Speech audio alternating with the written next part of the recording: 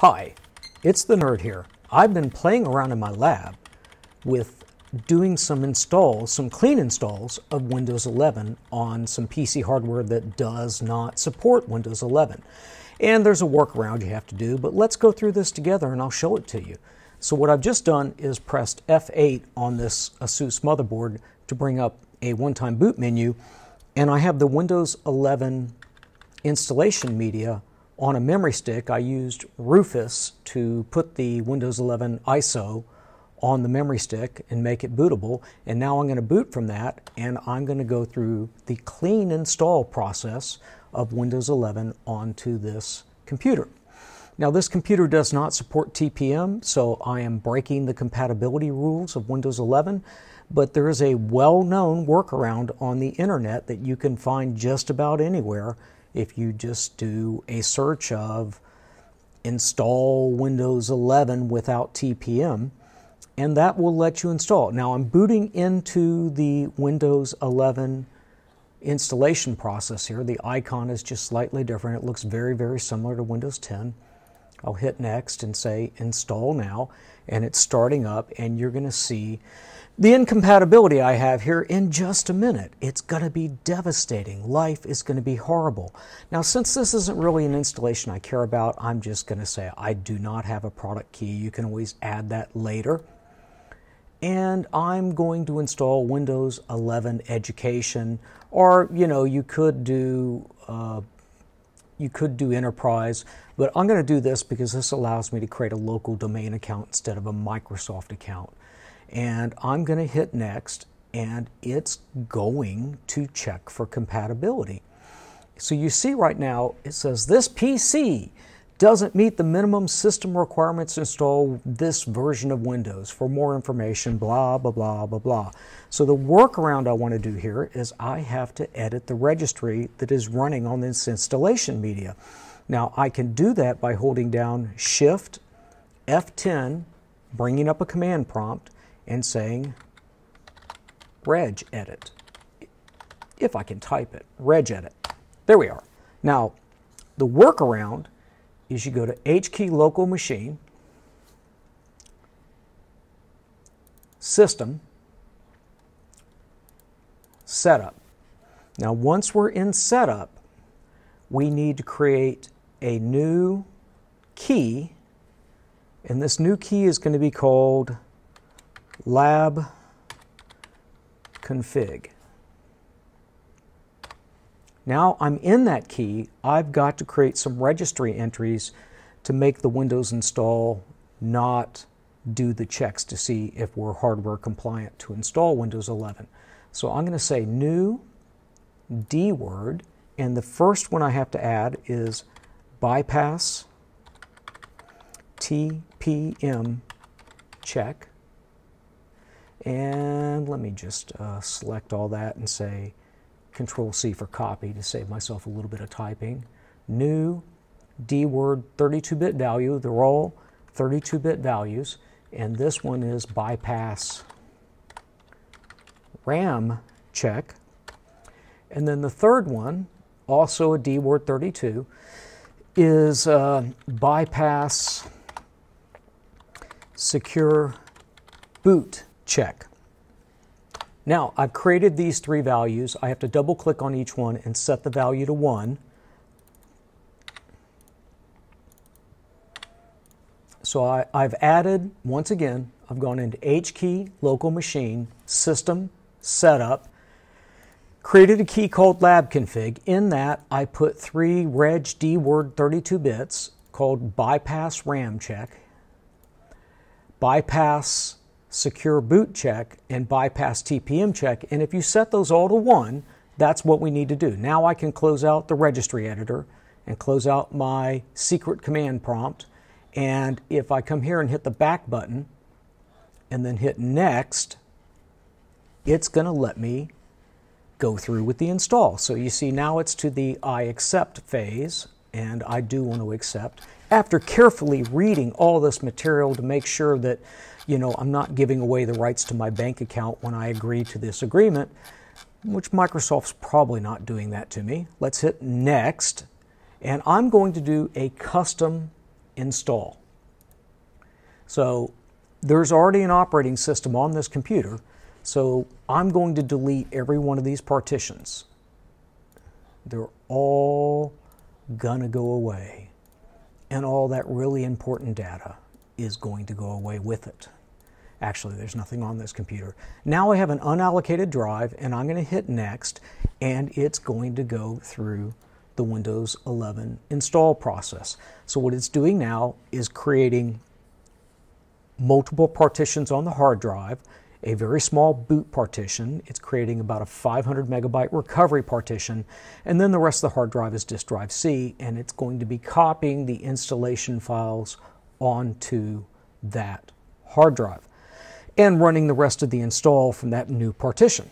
So I will do a time lapse until we get to something interesting.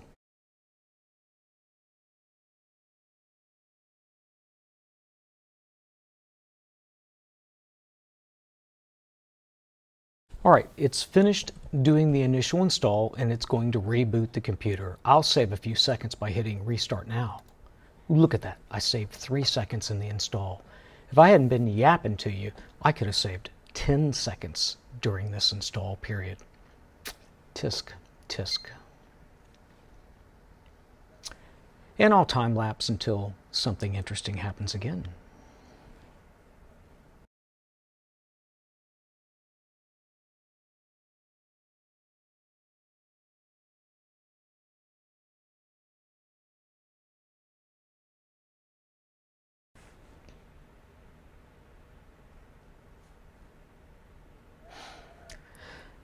So one of the things you'll notice, or I noticed, is that the Windows 11 installation does at least one more reboot than the Windows 10 installation. But this looks fairly familiar. Let's see, let's pick my country as the United States, and US keyboard. Skip an additional keyboard. I don't have a second keyboard. This is all pretty much like the Windows 10 install with new graphics and a new color scheme. It's doing some updates now, and if nothing really happens here, I'll do another time lapse till we get to something.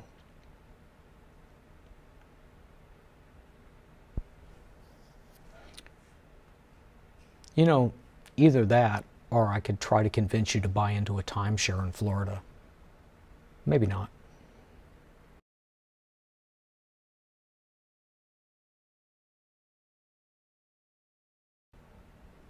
Well, I'm running at a higher resolution now. That's a good sign.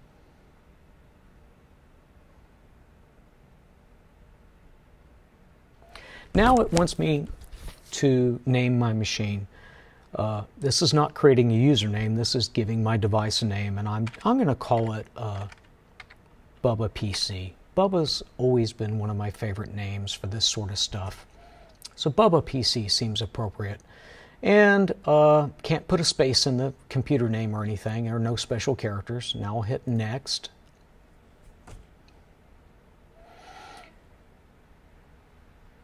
And I think the next thing it's going to do here is it going to reboot again? Yes, it's rebooting again. And then the installation will continue. All right, we're getting further. I think this is the part where it's going to encourage me highly to create a Microsoft account. And for your home users, that's pretty much what you have to do. There is a workaround you can do to create just a local account. But since I installed Education, or if you do Enterprise, I can go to sign-in options and say join a domain instead. And since this computer is not joined to a domain, I would just be creating a local user. So I'll just create a local user, of course, sticking to the name Bubba, because this is Bubba's PC, of course. And since this is a lab computer where I teach, it's very inconvenient if we put passwords in the PC hardware lab, because the next group of students that comes along is locked out of the machine because they don't know the password. So not a good security practice, but I will leave this password blank. I can pick all my security settings here. I can say if I want a tailored experience or advertising ID and all that stuff. For right now, I'm just going to say accept and continue on.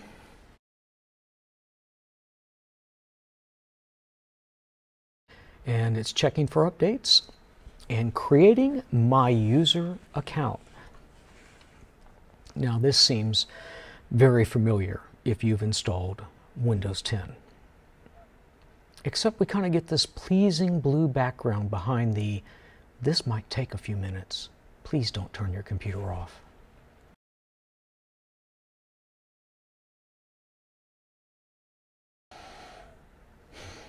We're almost there.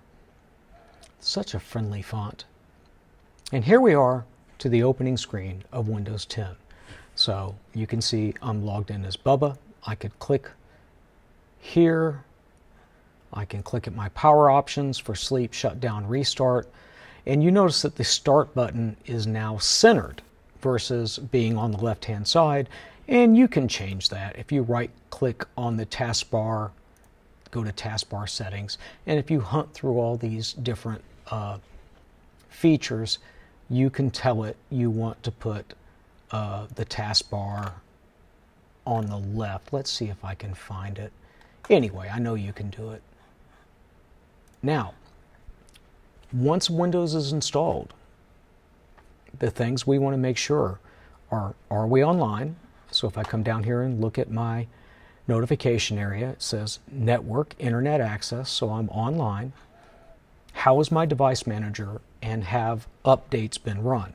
So I'm online, so I can go to my start menu and go to settings, Windows Update. We've got a different look to the settings control panel, and I can say look and see what updates are available. And by the way, advanced options is where you find your optional updates, and this is where I might find driver updates. It says there's 70 driver updates. Now let's go back though, and let's start updates now. Let's get all the way back to Windows Update at the top level and say download now and get that going. And then let's take a look at my device manager. I'll hit the search button here and just type in device, and I want device manager, and you can see there are a lot of device drivers missing that have to do with the chipset. Now these will, since I am online and I'm running Windows Update, these will eventually get installed. Let's arrange our windows a little bit better. This is one thing I really do like about Windows 11. If you put your mouse over the restore, you can pick how you want your windows laid out. So I'm going to put Windows Update over here and put Device Manager right here, and then I'm still leaving part of my desktop. Now, if I go into Advanced Options again and go to Optional Updates, of course I am going to want to get the cumulative update for Windows 11, but if I go into Device Drivers, this is pretty much all the stuff I'm missing right here. Now, what I have found is Windows will eventually install these drivers without me doing anything. Windows 11 will eventually install these drivers without me doing anything because there is no device driver. So I don't have to go in here and check all these off.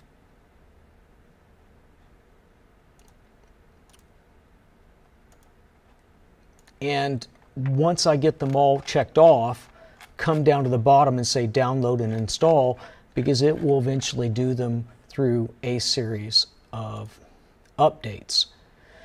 So let's get the cumulative update installed now. And this is just a normal process of installing Windows. You're going to go through, get all your updates, get all your device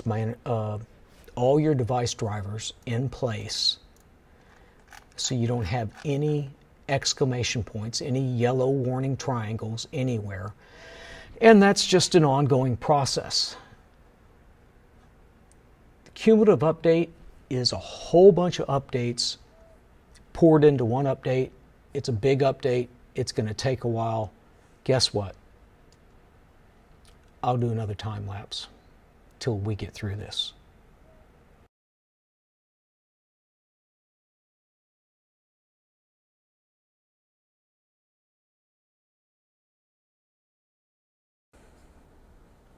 So now it's downloaded the cumulative update. Now it's installing it.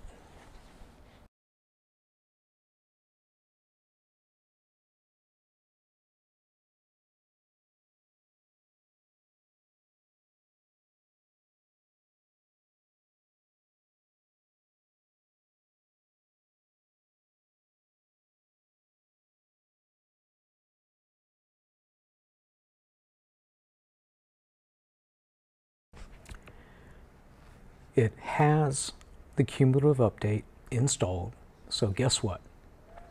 No Windows install is complete without at least one more restart.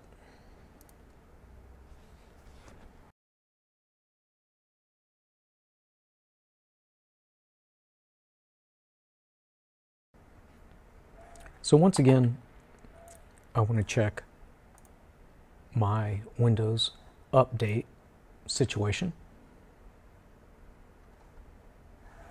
and I want to check Device Manager, see if I've got all my drivers installed, and I do not. Let's use this handy dandy, get everything arranged again, and if I check for updates here, this is different from Windows 10, that if you had missing device drivers, they would show up in your regular check for updates. Now, I'm getting a .NET Framework cumulative update, and of course my antivirus has an update as well.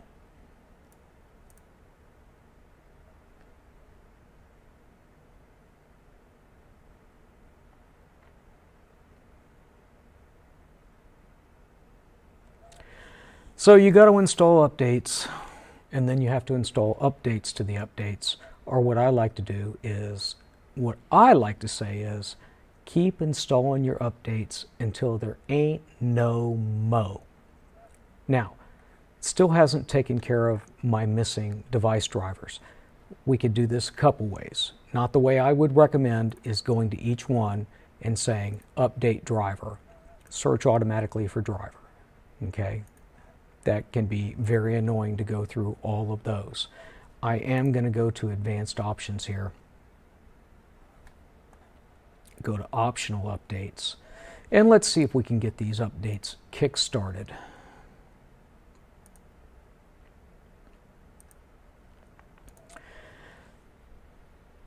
Now, the thing I don't want to have to do, and I have not found a hotkey for select all, but I do need to get all these drivers installed.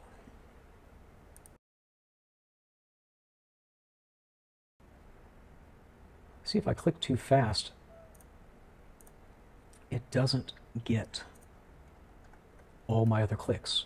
Now that's kind of annoying.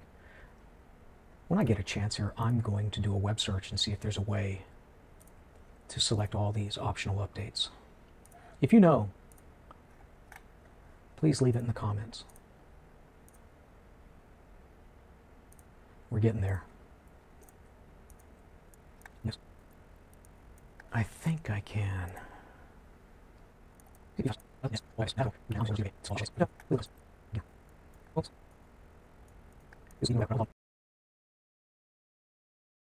I've got everything selected. Let's say download and install. Looks like it's time for another time lapse.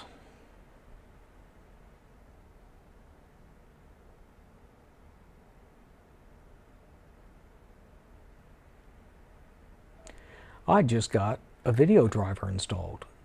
That's why my screen went blank and came back. So almost all my system devices are getting taken care of now. in Device Manager. I'm down to 2 devices that have not been installed. Now I'm down to 1. And from playing around here, I know that Windows has this driver.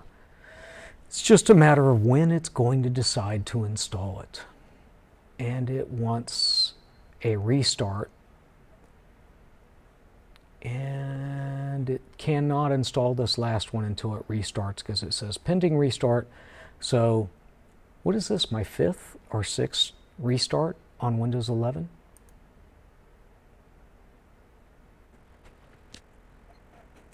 As much as I like ASUS motherboards, I am getting just a bit tired of looking at the ASUS Power on Self-Test screen.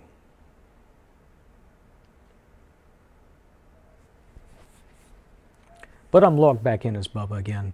So once again, let's check my settings. And let's check Windows Update. It says I'm up to date as of 3:08. We're going to check updates one more time because we need to check updates until there ain't no mo. And while that's going on, let's get Device Manager up. And I still have 1 unknown device. Well, that is slightly annoying. So let's go check under Advanced Options, Optional Updates. There is 1 driver update. That's probably this unknown device. Let's download and install. And look at that. I now have a perfectly clean Device Manager. My computer's up to date. I've got an antivirus. Everything's ready to go. And I have successfully installed Windows 11 on a computer that does not support Windows 11. You can see a few other differences here in Windows 11. The ribbon is toned down on File Explorer. We have a lot less buttons here. Everything has a more flat aesthetic. Let's see if I right-click on this PC and go to Properties. Yep, I can still get to my system settings. Let's see what we've got here. You can see it's an older machine. It's got an i5 5820K, not an i5, an i7. It's got 16 gigabytes of RAM, and you can see we're running a 64-bit version of Windows, and the touchscreen supports 10-point touch. We're running Windows 11 Education 21H2. It tells me when it's installed. I installed it today, gives me the build number, and I have not activated this one, so I would have to say product key and activation and put in my product key. I could turn on BitLocker if I wanted. All the stuff's there that we're used to seeing in Windows 10. And I think that is going to finish up this video on installing Windows 11. So if you enjoyed this video, well, you know what content creators like you to do. And I would appreciate it. Thanks a lot, and everybody, take care. Let's shut this thing down.